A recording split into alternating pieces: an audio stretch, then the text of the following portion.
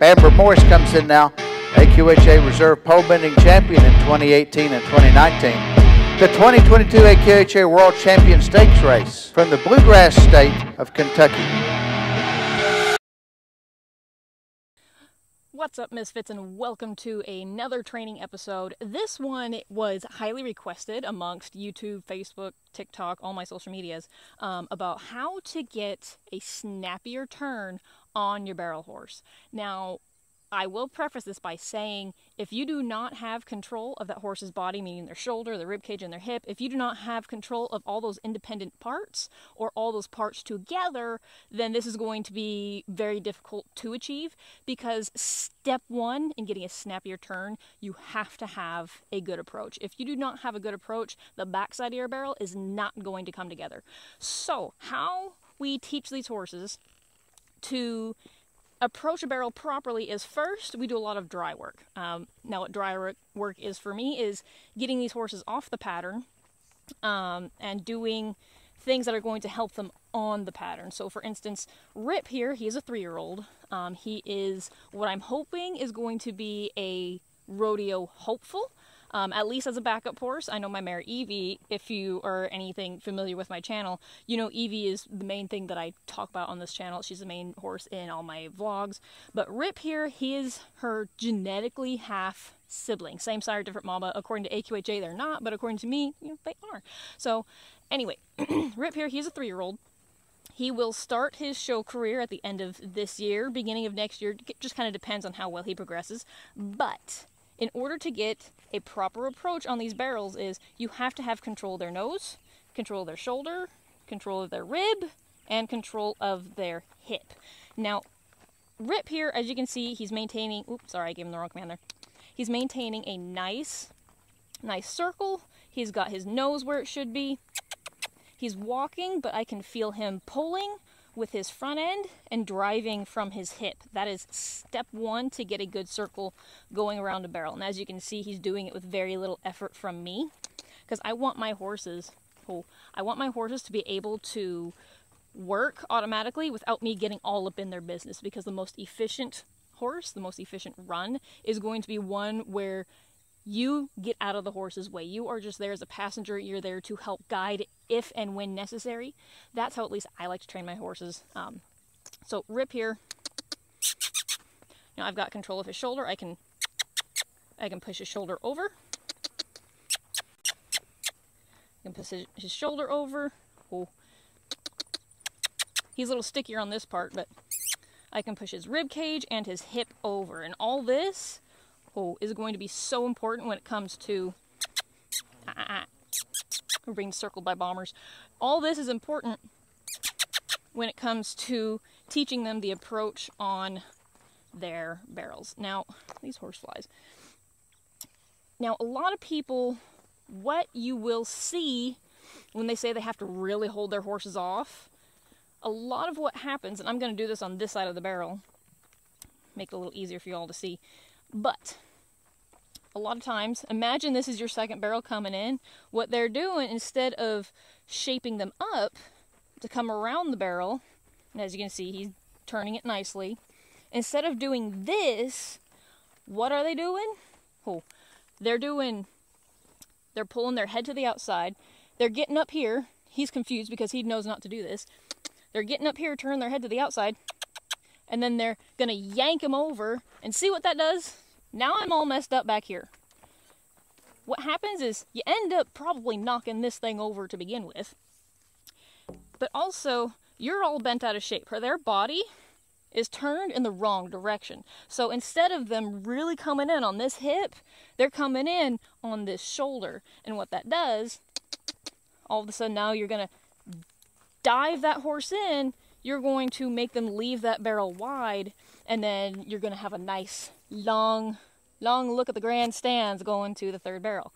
These bombers, there you go. So how we do this, imagine I'm coming in about right here. Imagine I'm coming into the second barrel. I'm going to bump this inside rein, use my inside leg. I'm going to ask him to stay straight, and then when my leg is even with the barrel, keep that shape all the way around, and then we can go off to say our third is over here. Oh, that's the proper way to do it. And while your horse is going around this barrel, again, you want them to pull from their shoulder and push from their hip. So this drill that I really like to do, and this is something he's a little sticky on, so I really wanted to show you guys on him versus Evie, because Evie's already pretty solid in this drill. But Rip here, he's going to be more of an accurate representation of what your horse is probably going to do. Because another issue that you're going to find with these horses as they're leaving the barrel, they elevate their head. What that does is that gets their body out of shape, just as pushing their shoulder down and their head cocked to the side, that's going to get their body out of shape as well. So as we're approaching this barrel, I'm already asking for his shape, I'm asking for that nose. So right about here, he's going to elevate his head like that. I don't want him to do that. So how we fix that is just what I'm doing right here. Shape up, shape, shape, shape. Wait till my leg is past the barrel a little bit. Then I'm going to push that shoulder over. He's gotten a lot better than the other day, but ooh, pick up your feet. Past it, pick him up, and there he raised his head. I'm not going to give him his bit until he gives me his nose. And if I've got to stop him and correct him, there, right there. If I have to sit there and push his shoulder around and around and around to get that shape that I want and get him soft in the face, then I will. There. That felt pretty good. So what this also does is that really gets that horse to think about finishing that barrel tight. So if you have a horse that's wanting to leave their barrel wide, wanting to elevate their head and leave that barrel wide, do a lot of this. Push with your outside leg, outside rein. And this is where getting control of that horse's shoulder and hip and rib cage comes in very handy. There. Notice he kept his head down, so I'm going to go ahead and give him that and move on. Again, ask to shape up. A little far away from this barrel, but that's fine. This is his tightest barrel. I'm going to keep him a little bit away from that. There. Because this is the barrel he just wants to throw his butt into the ground and really turn. So I don't mind, in slow work, working this barrel wide. Because this is the one that he's going to want to get around the quickest, at least for him. Some horses it's the first, other horses it's the third. For this one, it's his second. He loves the second barrel. He loves it so much, he tries to get too close. Okay. Yeah, that's kitty cat. Now again, on this third barrel, I'm going to ask him to get his shoulder up off that barrel a little bit more than I am his second barrel, just because the faster he goes, the more he really wants to throw his shoulder into this barrel. So my other two barrels, I may ask him to come in straight.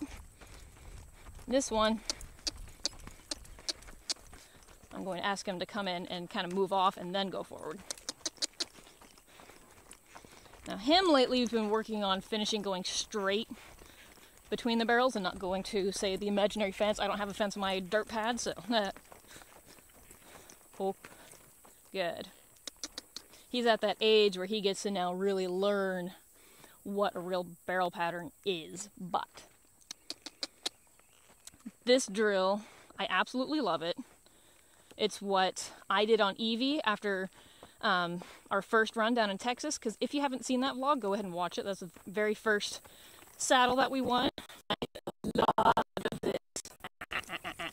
Right there, he didn't set up, so I'm going to go ahead and fix it. I never let my horses go on pattern if you're going to sit there and push on my hand while we're setting up. But anyway, that was the show where I won my very first saddle. And during that time, I did lots and lots of this, because the very first run we knocked the barrel. Evie was right there. He tried to lean into my hand. Evie was not finishing her first because she was elevating her head. So on the dirt pad at Josie's, kind of off by the camping area, I did lots and lots of this between each round. Because I was bound and determined to come out of there winning something. And I am so glad I did all this. I got out there early in the morning. And I didn't leave until late at night one night. Just doing lots of this. Getting her to think about staying correct. There. So that felt really good. Stay straight. There. That felt good right there. Now again, keeping him a little wide on this backside because I don't mind. Now something else you can add to this is what I do at horse shows as well, during exhibitions. Get to this point, stop and back up. If you have a horse that you really need to reiterate their rate, coming back around, push that shoulder over, come back and reset, and stop, and back them up. And you can do that each time you do this. Now at a show, if you have a 60-second time limit, you'll probably have to get away with just doing it this way. You can usually, if you're trotting at a decent pace like him, I'm letting him go a little slow because it is hot outside. Just trot through it. And you can usually get it done within 60 seconds. So I also like to do this at a long trot too, because if they can do it at a long trot, you're definitely going to be able to get a nice tight turn at a lope. There. So here, there, that felt good. I'm not going to be as exaggerated on this barrel, because this barrel, I want them to leave it a specific way. Because the Brazilians, if they've taught us anything, if you're really attentive, if you've taught us anything, and you've read Lance Graves' post about Brazilians, they've discovered that an arc to the third barrel and around it is much faster than a straight line, because they're not really slowing down for that third barrel. Now they're all around, or wide open all the way around. So I do not mind teaching my horses to stay a little bit wider on that third, but I do want them to finish it tight enough so that we're not, questioning the other side of that second barrel. So for loping him, I'm not going to do a whole lot of loping today. What I do want to do, and this is something that I feel like a lot of barrel racers kind of skip over, because they just want to do the barrel pattern over and over and over. What I like to do, I like to make things as different as possible each time.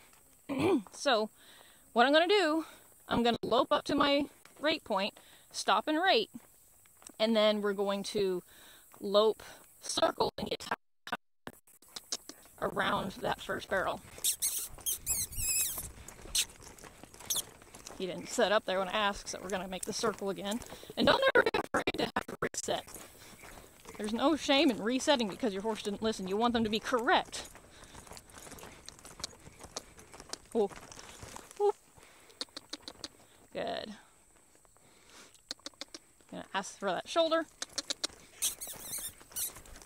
Right there, he was fighting my hand a little bit, so we're gonna work on that coming around. Stay nice and wide.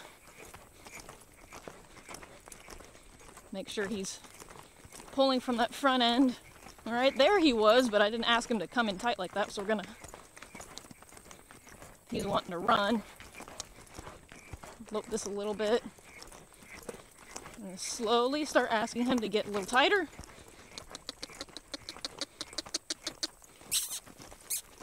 Notice how he lost his momentum there?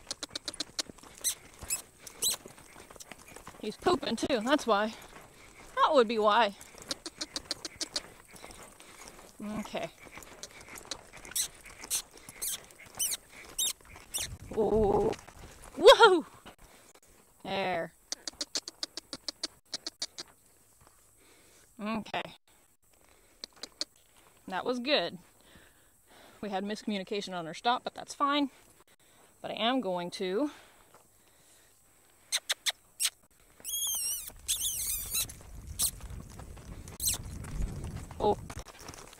there. Try to always work on making sure they start on the correct lead after leaving that first barrel. Now remember, this barrel, he likes to turn really tight on. Kind of notice he's wanting to pick up that head and fight that bit, so we're just going to work around it. Nope. Until he relaxes, comes into my hand. I feel him driving from his shoulder and pushing from his hip. He's not doing that just yet.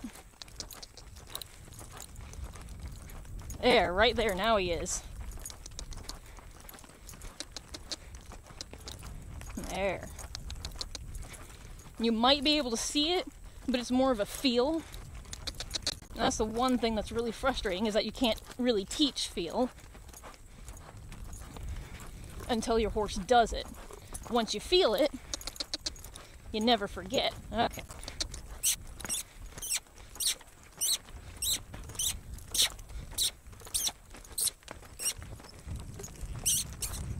There. Oh.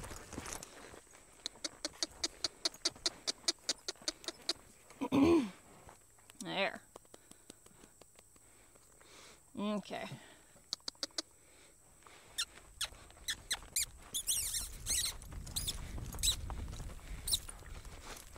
His biggest problem is he gets very lazy when it comes to the lead change. Give me your nose. He likes to just kind of drop his momentum and just get lazy. Same thing with his third barrel. This is his laziest barrel. So I don't mind staying wide. I'm not going to finish this one tight. I'm just going to keep him out here and keep him thinking about moving forward.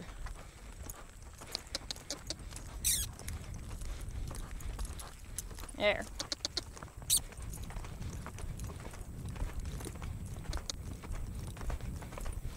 Oh.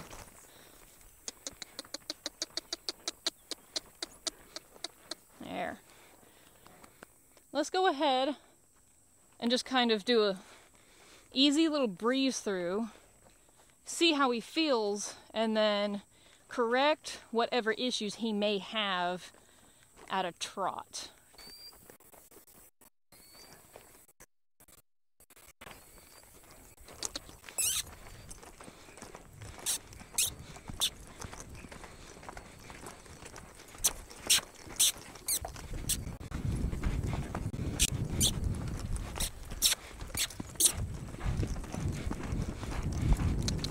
Oh.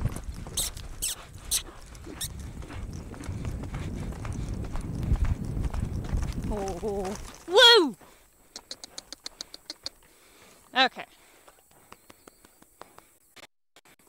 So that didn't feel bad. What I didn't like was I asked for his nose to the second barrel, and if you notice, he didn't really give it. He just kind of stuck it out there a little bit. So I'm just going to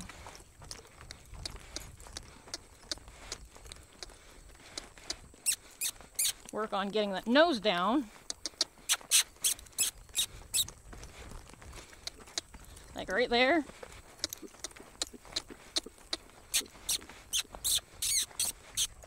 And this is what I was talking about over there.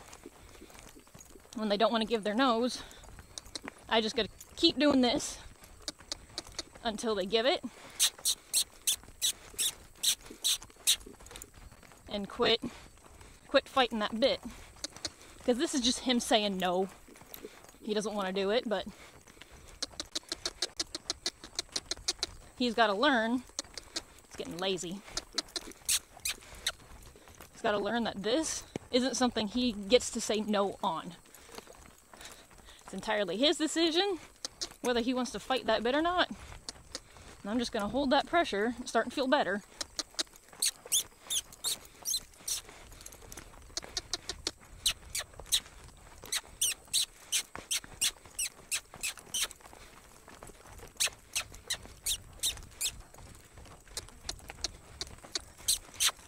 Like right there, he tried to duck in some.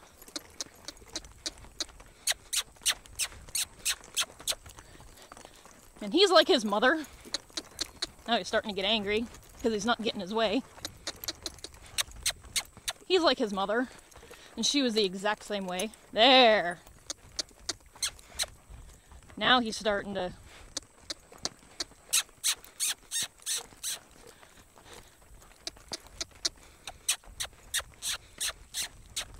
Oh, there. Notice I didn't stop him immediately.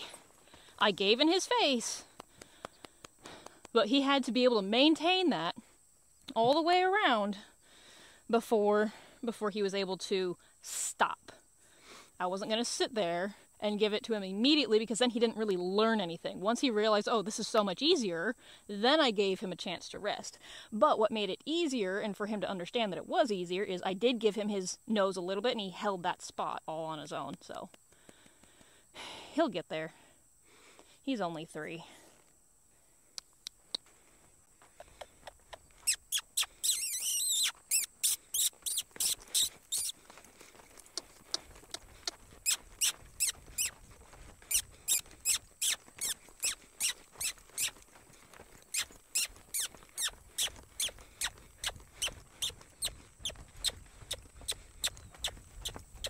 There. Oh. That was good. I like that. We're going to leave that at that. He thought about it. He learned something. And we turned on his brain a little bit. He has a gelding. This is why I prefer mares. Geldings are just a little bit lazy. They're very dramatic about the little things. The mares just kind of give you sass. And they're a lot more fun, at least to me. A lot of people like geldings. I prefer mares. He's the only gelding I'll probably keep, just because he is Mia's one and only baby. But anyway, I hope you liked this training video. If you did, go ahead, leave a like, subscribe, share it with your friends who you think will benefit from this drill that I did today. This is just one drill of many that there are. I'll probably go ahead and do some more, but this is my favorite in regards to getting their head down, learning feet placement, and getting them to really use that hindquarter, especially on the back side, and then leave in a nice straight line to the second barrel or third. But yeah, if you like this video, go ahead and leave a like, subscribe, share, and I'll see you all in the next one. And until then, work hard and stay misfits.